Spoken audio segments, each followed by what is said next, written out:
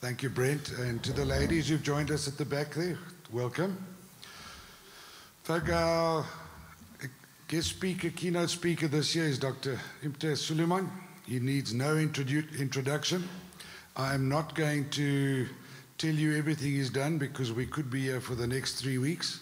What I can say is that if he ran the roads department, the police department, Eskom, and everything else, there would be no need for us to even have Congress because everything would be working. Dr. Sooliman, I'd like you to come forward so long, please. And we look forward to your presentation. We're very proud to have you here with us. You passed a comment, watched a program of yours on television the other day, where you said you had 5 daughters, if I remember correctly, and the youngest was your boss. Well, 7 years old. 7 years old. Well, good luck to you. I've got a wife and 1 daughter, and I'm bald, so good luck to you with 5 daughters. Dr. Sooliman, welcome, and we really look forward to your address today. Thank you very much.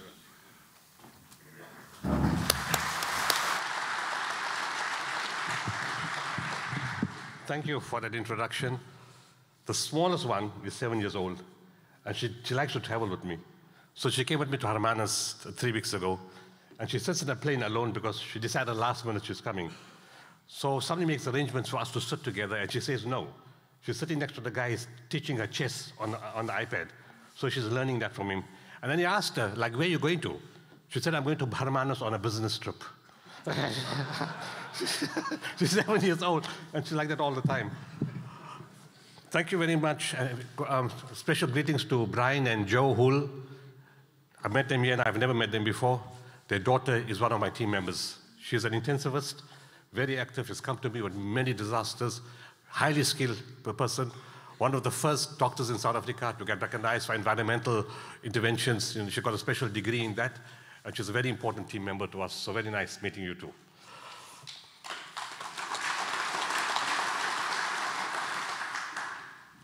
Wherever I go, I get the same kind of question. Is there hope for the country? What's the way forward? Is there going to be civil unrest? Are we going to have total shutdown? Are we going to have blackout? What's going to happen? We have what will destroy any society and people is negative mindset. We have many challenges, yes. What has compounded those challenges are the events for the last 4 years. More so in KZN. In 2019, with Cyclone Idai hitting Mozambique, Malawi, and Zimbabwe, we got hit with severe floods in Durban, caused huge damage to infrastructure and displaced people. In 2020, COVID destroyed the whole world. And COVID is something where we have not recovered from. The mental health issue with COVID has been a huge matter for our country and the world. And any event after that, you can't deal with because you haven't dealt with the chaos of COVID. Doctors saw their friends die, family members die, and the worst part of the death was it was a lonely death. You died in isolation. You died all alone. Your family members couldn't be with you, and you couldn't hold their hand in the last few minutes and the last hour. And that has caused a huge psychological impact that has affected our functioning for future issues. We lost close to 1,000 doctors, 2,000 nurses, 2,000 teachers, and many others in the corporate world. We know it's a serious problem because Len is my team member. And as you travel, with the medical teams across the world, they tell you they don't need counseling. It's fine, they're macho. They can deal with any situation, bombs, explosions, burnt out people, they can deal with it. But for the first time in my history, on the medical chats all over the country, I saw a request. Healthcare workers and doctors who generally never ask for assistance wrote there. It was very subliminally. Is anybody offering yoga? Does anybody do breathing exercises? Can we do mindfulness? Is there a retreat we can go to? And then they ask, do you know a good psychologist or a good psychiatrist? If the healthcare workers are affected and tormented to that level, the rest of the population is far worse off. And if we haven't dealt with that, any disaster is too big for you to handle after that. And coming out of that, we get hit with the civil unrest in July 2021, which put a lot of fear into a lot of people. There was no need to have real fear, and I'll explain that a little later. In 2022, we got hit again in KZN by floods far bigger than we've ever had in our history. And huge destruction, and we're still coming out of the other 19 floods, 20 COVID, 21 civil unrest, and floods again. And 2023, it's a load shedding in ESCOM. And people are worried, is there going to be civil unrest? Is the grid going to survive? Are the country going to survive? Yes, the country is going to survive. People say the word failed state. There's no such thing as the failed state. Failed state is a relative term. Is it a political issue, an economic issue, a religious issue? What is this? I'm not a tourist. I'm a disaster tourist. I specialize in going to chaos, mayhem, disorder. That's what I see. I don't see normal things. And I've been to many, many countries. We've intervened in 45 countries. And we've been everywhere. We're nowhere near a failed state. Yes, we have problems. We can't run away from the fact that we have problems. But no problem is insurmountable. Let's just do a comparison. 2020 and now. In 2020, there were no cars on the road. We're in lockdown. The hotels were empty. The planes were not flying. There was no car guard. There was no waiter. Nobody going to the restaurant and the bar. All the bed and breakfast closed. No economy. Thousands of jobs lost. At the same time, we had a drought in the Northern Cape, but parts of the Southern Cape. All that kind of chaos. We survived it. Do you see that now? Senton at 4 o'clock on a Friday afternoon during lockdown didn't have any car in the road. You could even see the cockroach from the hotel. The rat and the cat and everything else. But no people. More damage was done during lockdown than now during load shedding. And I spoke about a positive mindset. If your mind is messed up, no matter how strong your body is, it won't function.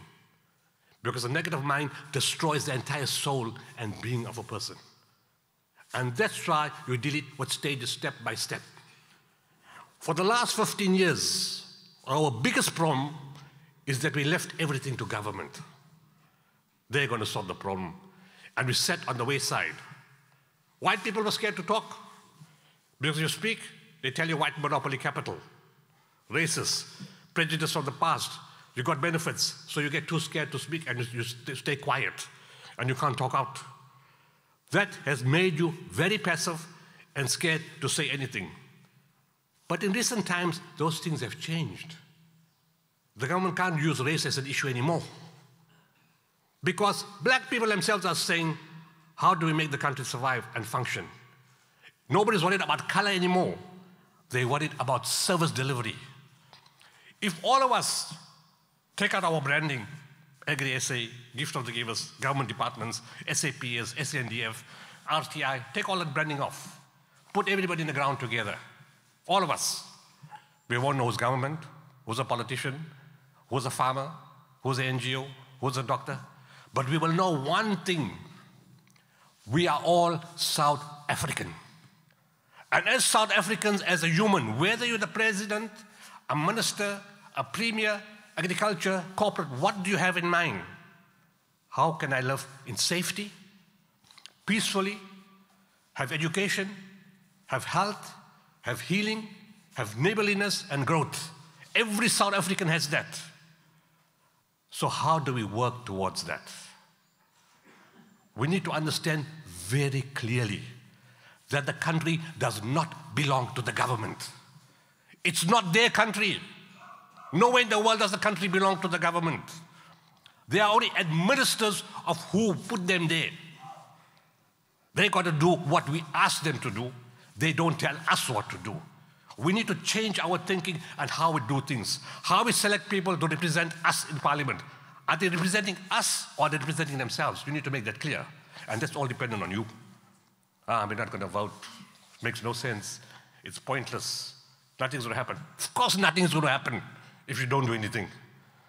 But if you choose the right candidate, that candidate can make a difference.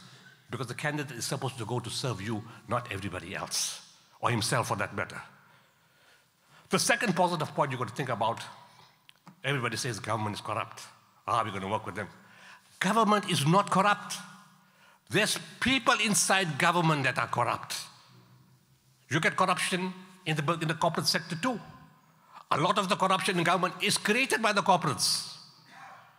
We need to fix the system. Don't say everybody in government is corrupt. There's a lot of good people wanting to do a lot of good things. And then we say, you can't save the country. The SAPS is useless.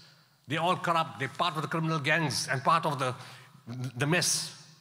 Everybody in SAPS is not corrupt. There's a lot of good people from here, General Nkata, from PE. He's a dynamic, dedicated policeman who will clean up the area. He was committed to fight gangsterism and corruption within our police.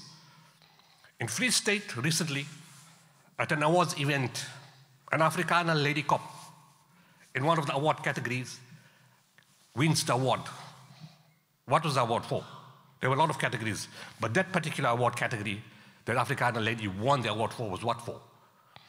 She exposed corruption in the SAPS. This is a police lady who exposed corruption in the SAPS.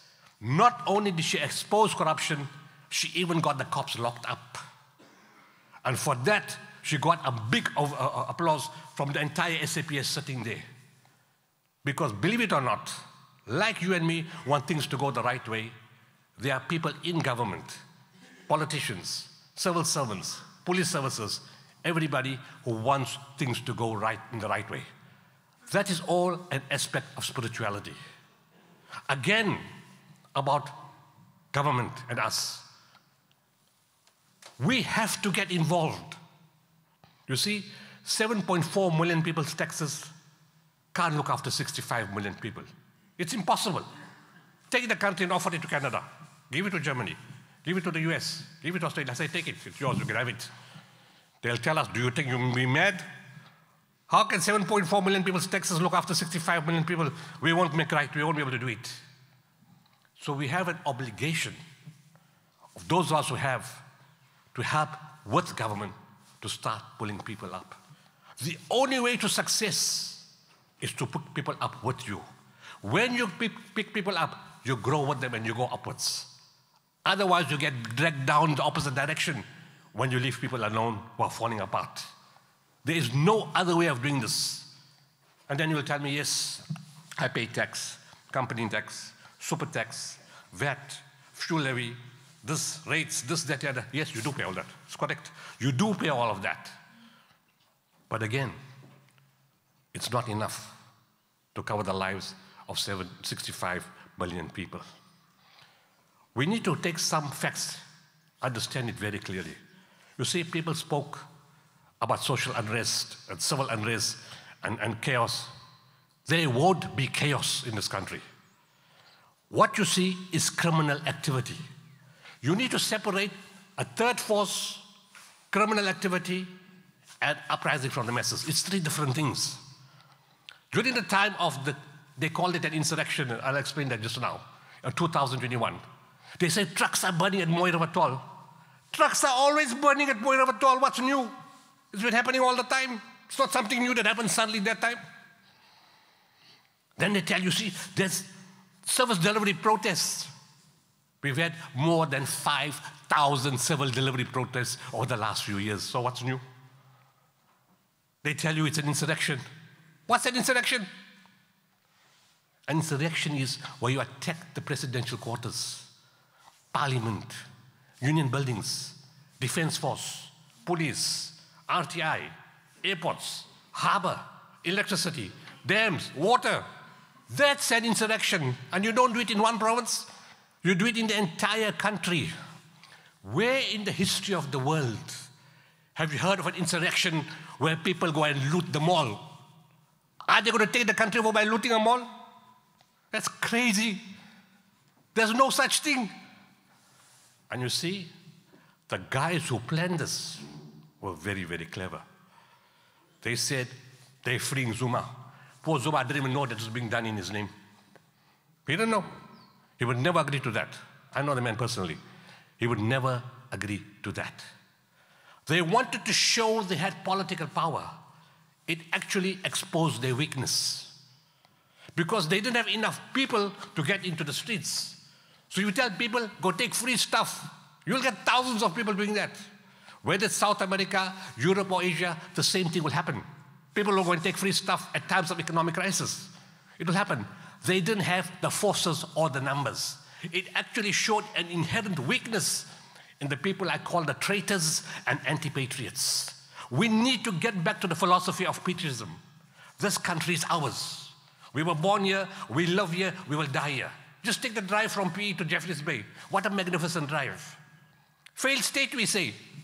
Emirates told me pre-COVID, they had 49 flights a week to South Africa. They're already on 42 flights a week to South Africa. Are all mad people coming to a failed state? For the ICC, all international conferences are booked up till 2026. How many international sporting events are going to take place here? Foreigners are buying houses in South Africa. You get scared, you say, oh, so many South Africans are leaving. Did they tell you how many South Africans are going to come back? And how many South Africans are coming back already? Why are they coming back? You think the worst possible time. Why are they coming back? Because they've seen what they don't want outside. They see a country of harmony and peace and progress and weather. It's not only about the weather. It's not about their mountain and sea and lakes. It's about spirituality. It's about faith. It's about belief in God. It's about the spirit of Ubuntu, which this country has more than any other country in the world. So when those people went to the malls, they were not violent. The violence came afterwards. But the guys made to cause conflict and mayhem. Those poor people went to the mall. A 2-year-old child, a lady on a walking stick, no stones, no bombs, no guns, no knobkitties. They didn't go to harm anybody. Child takes a pair of shoes, somebody takes a tin of fish, somebody takes a packet of chips, somebody takes a new branded shirt, and they walk out. The mall that was on TV almost every day, Brookside Mall, Checkers, in Pietermaritzburg. I live 1 kilometer from that mall. On the road, they were walking, thousands of them. They didn't harm anybody. With the fridge on their back, and a DSTV in their hand, and the big TV, and the stove, they're waving to you as they're walking. This is like violent people? No. They had great remorse few days after that happened and realized they were used by the traitors and anti-patriots. All that equipment was given back, was taken back 3 days later. And the regret was they were used. And why do I say? So that was not an insurrection. Those people were not violent. They didn't cause any damage. The real damage took place after hours. People came with trucks, and they knew that this warehouse had 2,000 pallets of this goods. That warehouse had 500 pallets of that goods. The biggest theft took place by rich people after hours. And the biggest culprits were those that came with German cars to steal stuff in the day. What hunger were they suffering from? People say it's because hunger, the country is going to explode. Well, then we are 15 years behind time. Because Eastern Cape is suffering from hunger from the time of the WSSD, the World Summit on Sustainable Development, more than 20 years. In 2002, when we had the summit, in the front page of the Sunday Times, 167 children died of starvation in the Eastern Cape. Right as I'm talking to you, in Transkei and Butterworth, they're dying of starvation. Starvation is quite normal for them not to eat food for days. Do you see people burning shops, houses, cars, burning the road? They don't do that because it's not in their way. Let's go back to the greatest and the most significant event in the history of this country. 27 April 1994. Not because the black government replaced the white government. No, governments come and change all the time. There's no big deal about that. What was significant was the behavior of the people. You see, the world's international media all came here with war rooms because they want to watch how this country was going to explode. You were told, buy food, stockpile, Keep your passport, documents, jewelry, money ready. You're going to fly from the country. Very risky, very dangerous. The people are going to erupt.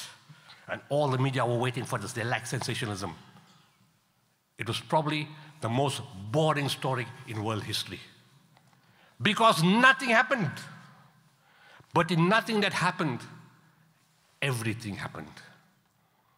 The people showed you their true quality. The masses. Everybody tries to make negative thoughts about the masses. Understand this very clearly. You need to get your psyche correct. So what did they do?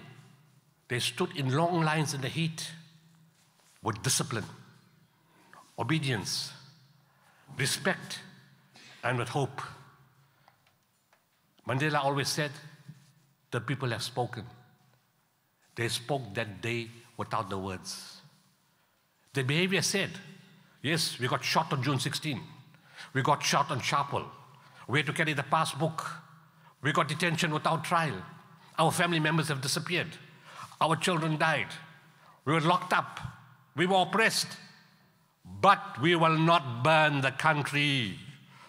We will not take revenge. We will not burn any shop. We won't turn against our employer. We won't turn against the correctional services or the police or the military. We will rebuild this country together. They made the supreme sacrifice. Nobody seems to see that. In '95, at great risk to his political career, Mandela wore Francois Pienaar's jersey. Rugby, I'm a very blunt guy, sorry. Rugby is regarded as a sport of the oppressor. And yet, Mandela wore the jersey because he understood clear leadership. He could have won the battle and let everybody erupt and make violence, but he would have lost the war. I come from countries where neighbor turned against neighbor. Same religion, same color, same street, same nationality, turned against each other. 300 years, you will not fix that problem. You will never fix that problem. Because the revenge and hatred will be for too much. It will just keep going from generation to generation. We're fortunate. We have people who are forgiving in nature, who want to work together, who will not destroy the country. And that's why it carried on in 2021. They were so remorseful at what have we done here. This is not in our way. My domestic passed on a few years ago. Her son was one of the looters. He came, my wife called him home, and she told him, did you loot? And she said, yes. My wife is like the FBI. You worry about your wife, wait till you meet mine. And she tell him, what is looting? He said, stealing. My wife asked him one question. If your mother was alive today, what would she have done for what you did? He said, my mother would have killed me. Because my mother was a church-going person. My mother was a very religious person. My mother will never allow this. And that same sentiment goes across every single sphere of this country. People, they looted, they caused chaos within themselves, but they had great remorse. And something else happened that same time of 2021 to show the goodness of this country. You see, I told you in '94, people didn't burn the country. In 2021, they looted, but they were remorseful. How's the response of those people that were looted? Corporate South Africa called, and they said, we lost our warehouse. We lost our goods. We lost our truck. We lost our forklift. Our people are displaced. They won't be able to work for months. What do you need, and how much do you need to bring help to all those people who are part of the looting, those who looted and those who lost? Because there was no more shop, no more groceries, no more food. Everything became difficult. Corporate South Africa had the same heart that the people had in '94. That we are a giving nation. That we build and we don't break and we don't destroy. 3 days after the looting, if you walked in the streets of KZN, black, white, Indian, colored, Pakistani, Indian, Bangladesh, Somali, Ethiopian, walk next to each other. You'll swear nothing happened. People helped each other with bread, with water, what food, what support in the garage. Absolute respect between each group. Go to the other countries. You think that's possible? You will kill each other in the streets because of the nature of the people. You will never see this anywhere else in the world because we are not a nation given to destruction. And that is driven by faith, by prayer, by God consciousness. In 2022, when the floods came, April 11th, at night at 5:30, when the flood waters rose 8 meters in 45 minutes in Tongaat, I expected people to say, send a helicopter, send a boat, send divers, send earthquake moving equipment, the boundary wall has fallen down, people are trapped. No such requests. The only request till 1 o'clock in the morning, or the only calls till 1 o'clock in the morning, was from corporate South Africa. What do you need and how much do you need? Now when you have that kind of compassion and that kind of caring, working both ways, you fix the country. And to show the consistency, in 2020 when COVID came, for the first time, CEOs and MDs of companies called, not CSI managers. CSI was put up because it was a government requirement. Nobody really took it seriously, to be honest. All you wanted to know is how many BE points, tax certificate, do we get a write-up in the media? The type of project was irrelevant, didn't even make sense half the time. And during COVID, the MDs called said, forget about BE points, forget about tax certificate, forget about write-up. How do you save our people and how do you save our country? When that compassion runs across all people of all races and all religions, your country can never collapse. We have an Arabic term called barakah. Barakah means bounties and blessings in abundance without measure. 1 + 1 becomes 100 because of the nature of the heart and the nature of sincerity. The masses proved themselves again on 20th March 2023. A political party said, we're going to have national shutdown. It's our right to march. If you don't march and don't close your shops, there'll be looting. Who are you to tell us this, since when this became your country? Nobody dictates to us what to do. You want to march? Please feel free. It's a free country. But don't dictate to other people to close the shops.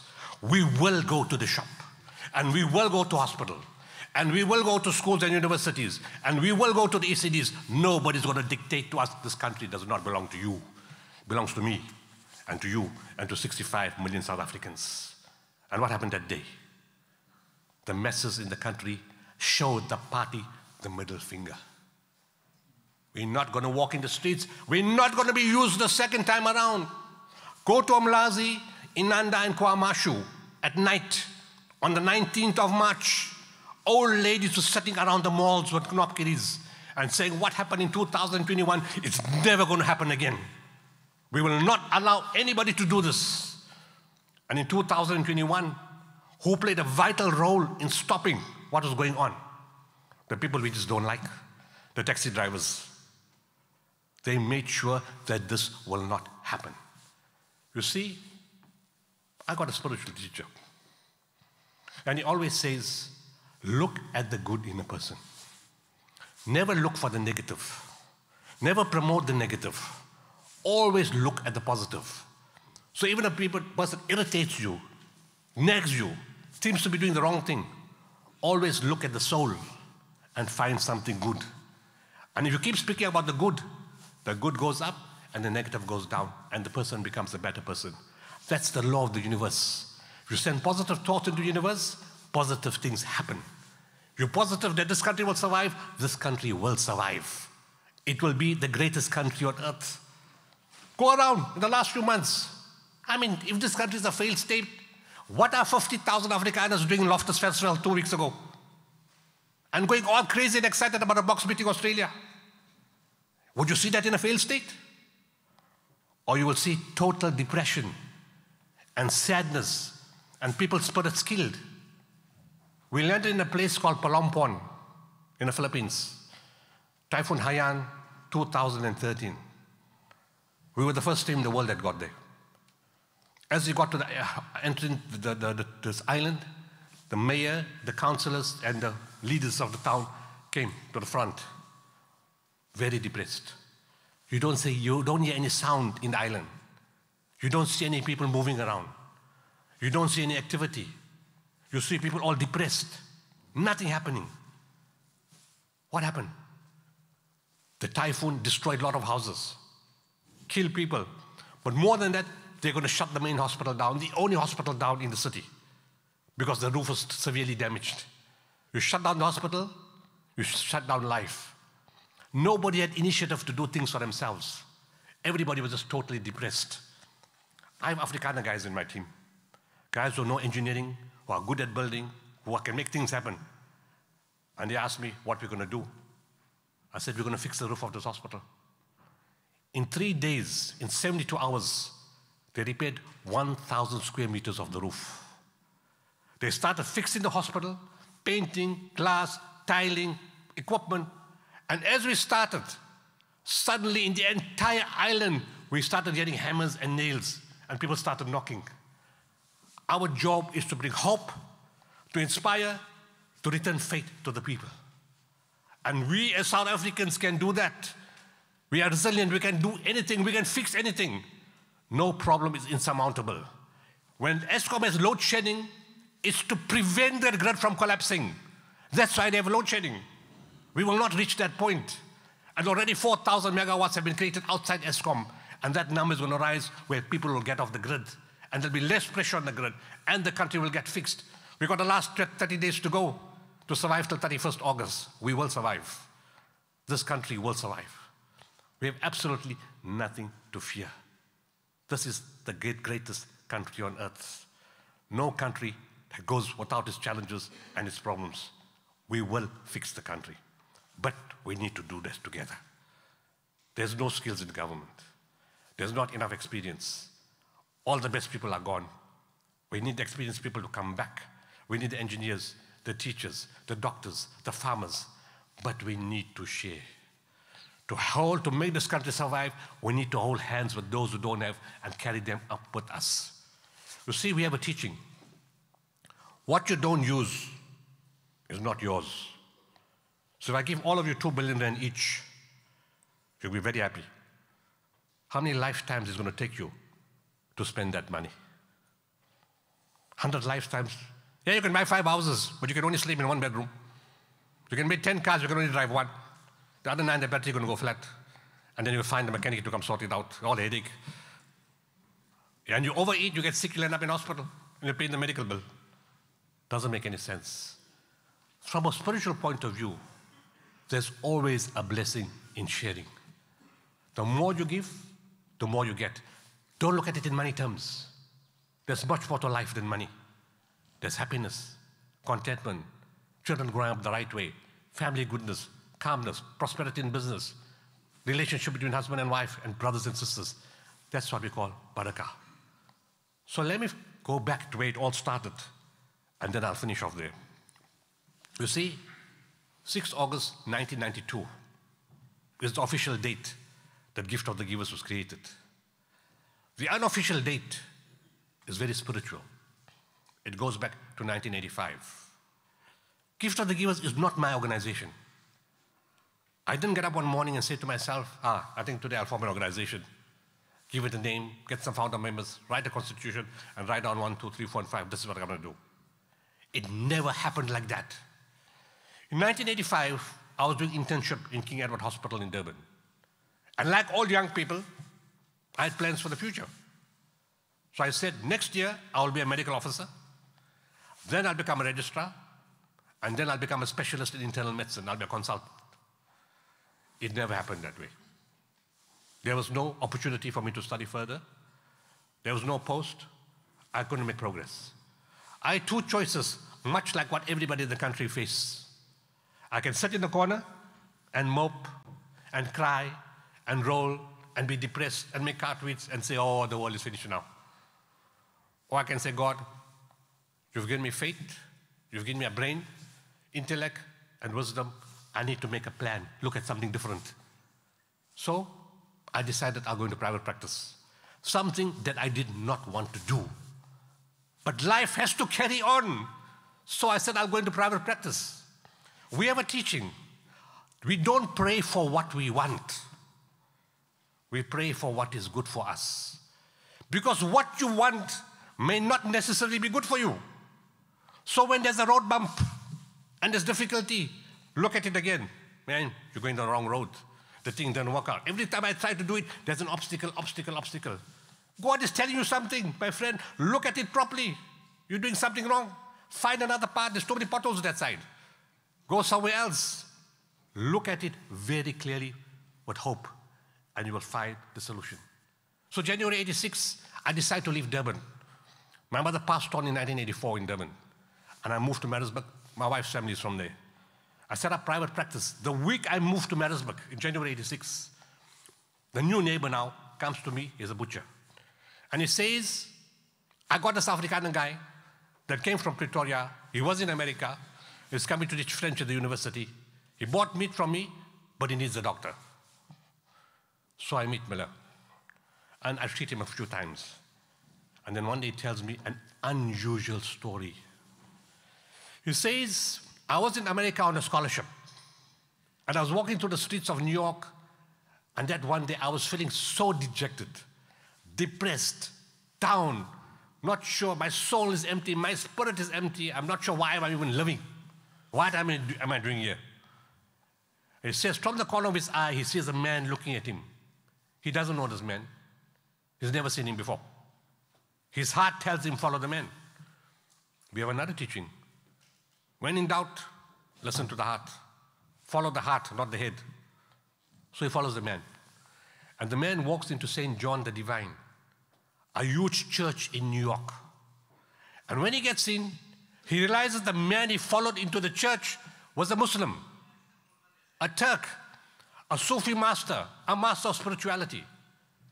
In the church, that same Sufi master then makes a zikr. A zikr in Islamic terminology is the recitation of God's names in Arabic. In other scriptures, you would say God, the one and only, kind, compassionate, merciful, loving, eternal, absolute, cherisher, nourisher, sustainer, creator of the universe, creator of the heavens and the earth. You say things like that. But he says there were Jewish rabbis in the church, Christian priests, Hindu pandits, people of other faiths, and people of no faith. They didn't understand about religion. They all participated in the zikr, unanimously. All of them. And I looked at this and I'm thinking, how is this possible? And then I understood the thinking of the Christian elders of the church. The Christian elders of the church understood real religion. That religion is harmony. It's the unity of people, unity of mankind. Real unity does not cause conflict. People have been telling us religion is the source of conflict. Religion is not the source of conflict. People who live religion create conflict. Why do you blame the religion? When lawyers steal from the road accident fund, do you blame the legal profession or do you blame the lawyer? When doctors make malpractice, do you blame the medical profession or do you blame the doctor? So what's the difference with religion? The people who lose the path are the problem. And I understood this further. Mother tells me to go to Istanbul. The spiritual teacher is from there. He tells me that in 86. I tell him, Mother, I haven't even seen Cape Town. When am I going to get to Turkey? He said something very profound. He said, what God wills happens. If God wills this is going to be a great country, this is going to be a great country, and it will be a great country. And it is a great country. He said there's a time and a place. The time and the place was August 91. My wife and I landed there. What Miller saw in New York, we saw in Istanbul. What he saw in the church, we saw in a Muslim Sufi place. But the time that we saw was far more difficult than the time that he saw. Because our time was post-Gulf War. Samuel Huntington spoke of a clash of civilizations during the Gulf War. The perception was Christians, Hindus, and Muslims on one side, or Christian Hindus and Jews on one side, and Muslims on the other side. East on one side, West on the other side. and coming from an apartheid past didn't help. And when you walked inside there, you see Jews, Christians, Hindus, Americans, Russians, people from Sweden, Germany, Belgium, Norway, Canada, Brazil, Argentina, Mexico, Australia, New Zealand, Southeast Asia, and Africa.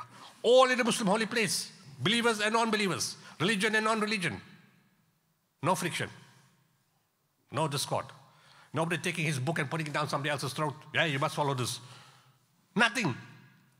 Only respect and understanding. The teacher saw the shock on my face. How is this ever possible? He said, what do you see? I said, I'm really confused.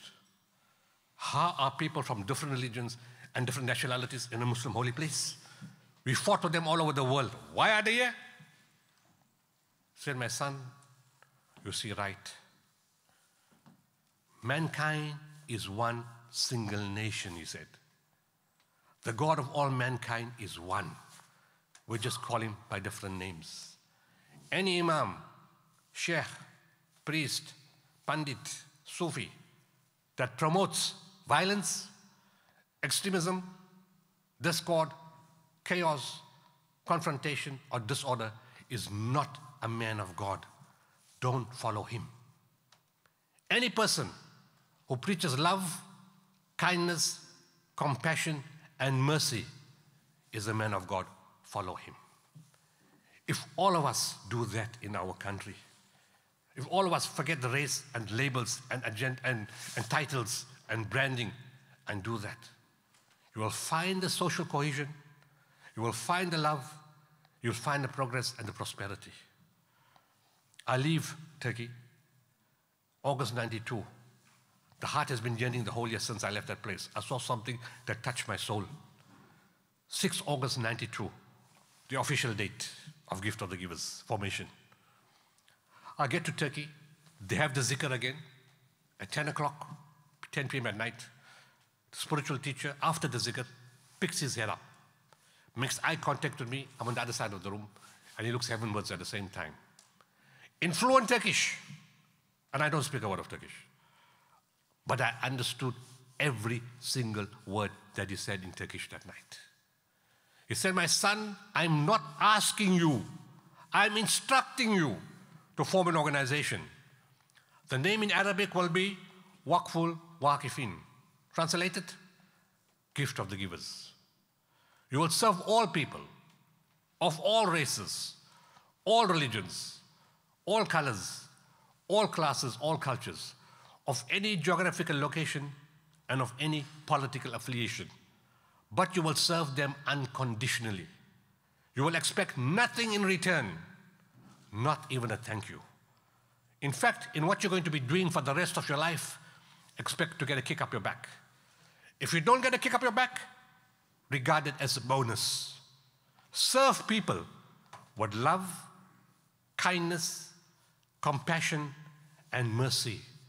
And remember, the dignity of man is foremost.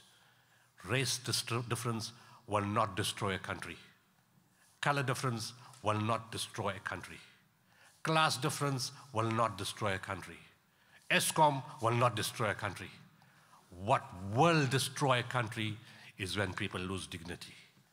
When you lose dignity, there are no consequences, because there is nothing more to lose. You have lost everything once you lose dignity. And when that happens, we are in serious trouble. Because the amount of negative energy that will be created by a loss of dignity will cause mayhem, chaos, confusion, and disorder. We're nowhere near that. But intelligent people don't allow that to happen. We make sure we prevent such a situation from happening. And the only way to do that is to share, to hold hands, to lift people, and to work together with government, because alone nobody can do this. We have to do this together. Clothe the naked, feed the hungry, and provide water to the thirsty. And in everything that you do, be the best at what you do. Not because of ego. That is the biggest obstacle on earth. Ego destroys relationship between husband and wife, between parents and children, between directors, people in the church, in the NGO sector, in the corporate world, in the government.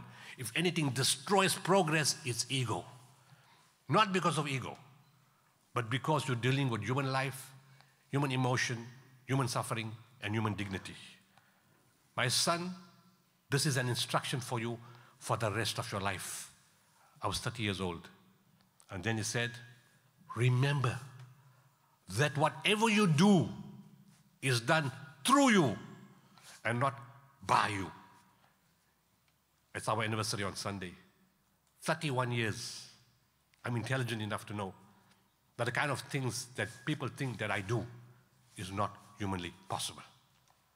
There's a hand above that takes care of every single thing. I told you he spoke in Turkish. I don't understand Turkish. I understood everything he said in Turkish. And I asked him, I said, how come when you speak Turkish, I understand, and other people speak Turkish, I don't understand? He said, my son, when the hearts connect and the souls connect, the words become understandable. I asked him, there's a bit of a problem here. What exactly am I supposed to do? I'm a doctor in private practice. I have 3 surgeries in a place called Pietermaritzburg in South Africa. What am I supposed to do and when am I supposed to do this? Like after hours, public holidays, long weekends, school holidays, when? He told me one line, you will know. For 31 years, I do know. What to do, how to do, what to touch, what not to touch. It sounds philosophical. Let me give you a clear example. January 6, 2014, a group calls us from Yemen and says, you're looking for 2 South Africans taken hostage. We said, yes. Come tomorrow morning, 7 January, 10 o'clock to Aden. My team member from Yemen goes. They allow him to communicate with me. He walks into the room. We don't know who took them. Pierre and Yolande Koki. And they tell him, do you know who we are? We are Al-Qaeda. And you know what we're capable of. That was his welcome. What do you want? We want the 2 South Africans. Let's start with the lady. You can have her. $3 million US. 4 days. No training by the FBI, no training by MI6, no training by state security, no degree, no PhD in hostage negotiations. In 4 days, we knew exactly what to do. In 4 days, we took out Yolande Koki unharmed, unconditionally, no ransom, and we pulled her out from Al-Qaeda in 4 days with no training. We knew exactly what to do with no training. The teacher said, you will know. In fact, the moment I walked out of that place on 6 August 1992, it came to be my inspiration. Respond to the civil war in Bosnia. The same month, I took in 32 containers of aid all alone into war-torn Bosnia. 3 months later, I took in 8 containers of winter items. The chill factor in Eastern Europe in winter can reach minus 21 degrees. And the following year, because he opened my mind, don't be prejudiced, don't be stereotyped, don't look at all people in a negative way. Open your heart to everyone. I worked with an Afrikaner company, Afrit van der Wetering Engineering. You've seen it on the trucks, the trailers, Afrit on the road.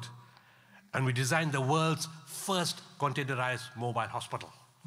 A product of South African technology, built in South Africa in Pretoria, a world first taken from Africa into Europe. Because we worked together across race and religion, and there are no boxes, no stereotypes, no ticking every corner. We worked together as human beings. And as a result of that, the CNN commentator said, the South African containerized mobile hospital is equal to any of the best hospitals in Europe. We have the skills. We have the training. We can make anything happen. I was invited by the Bosnian government in 2005. My family and I went. And they said, we identify South Africans with the giving of life because there were thousands of people that were saved in this hospital and thousands of children were born in this hospital. Thank you very, very much. The final part about something about the police people. Everybody say police is bad. A few years ago, a police van was driving from my hometown, Pietermaritzburg, to Durban on the N3. On the road, the dog was running across. The police stopped, picked up the dog and put it safely on the side, not to harm itself and to cause chaos on the road. Nobody takes notice of that. In April 2022, when the floods came, a child and a grandfather drowned in Henley Dam near Pietermaritzburg.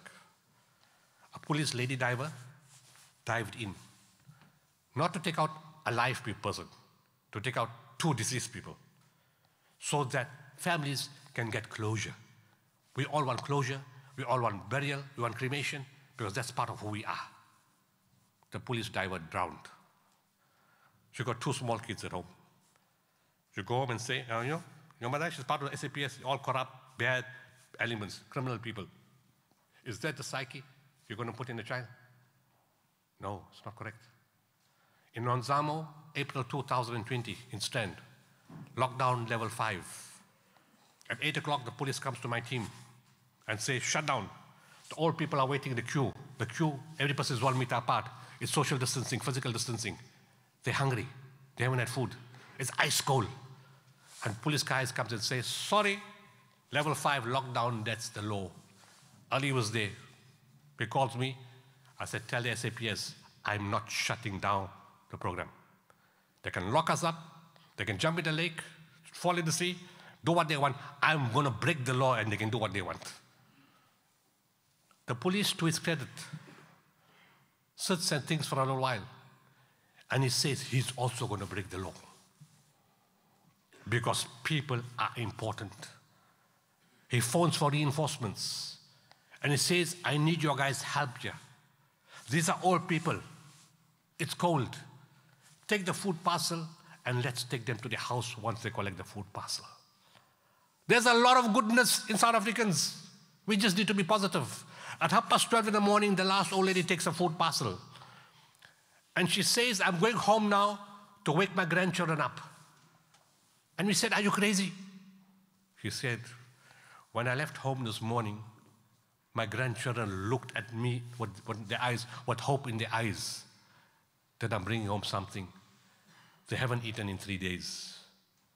If the police carried out the law, if he stopped us, we would have destroyed the grandmother, her soul, and her grandchildren.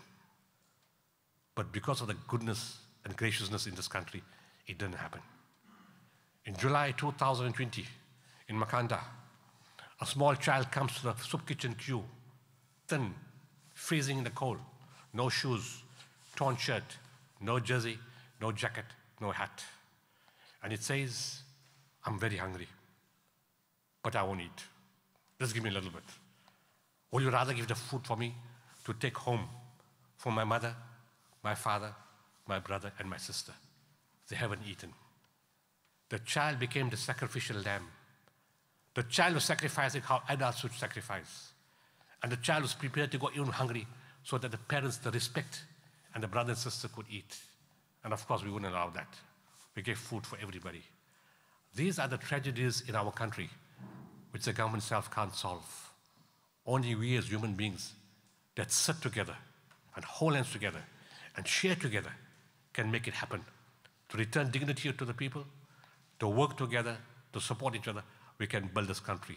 I'm going to give you a last example of the power of spirituality, and then I'm done.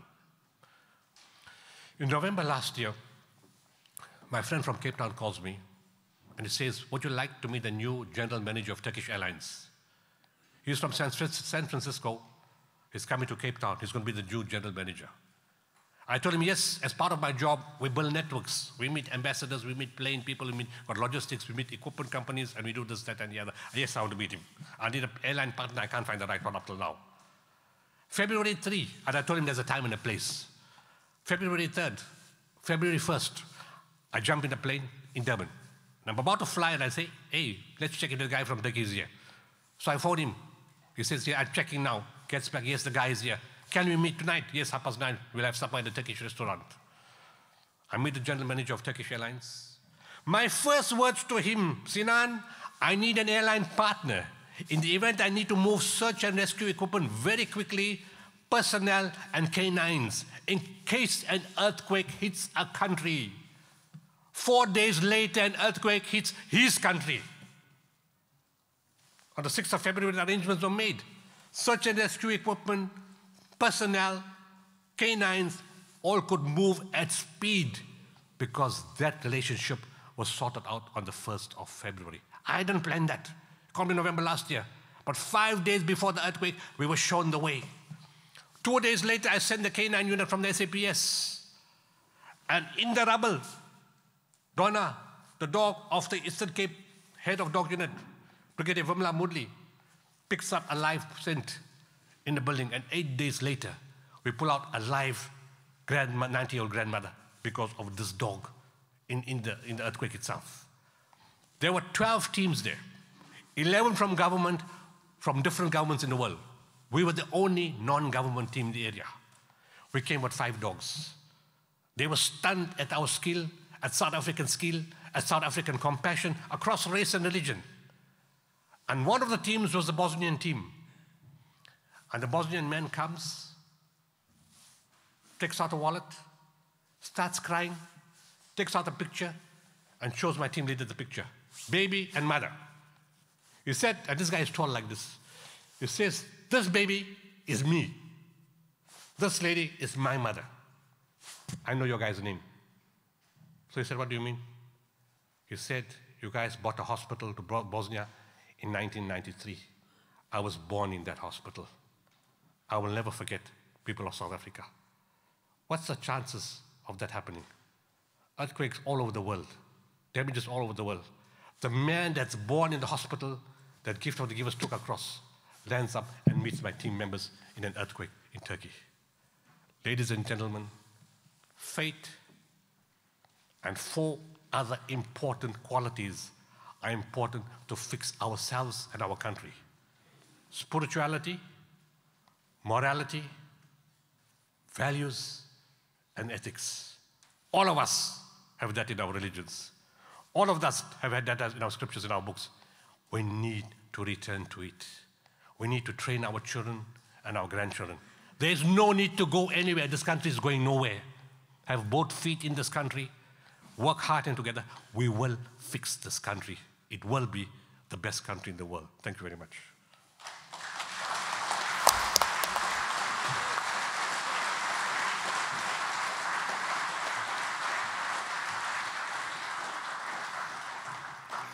Dr. Sooliman, that is actually quite mind-boggling what you people do.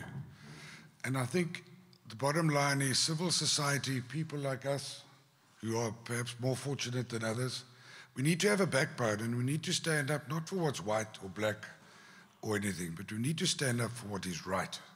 And there are lots of people who do have a backbone in this country. But it's time we pulled it together. It's not the first time things have been tight. Won't be the last time that there will be problems in this country and negativity. But it's us as the leadership of this country who need to have your positive mindset and make it work and pull the bar through the drift, as they used to say. For your time and your effort, thank you very much, Dr. Sooliman.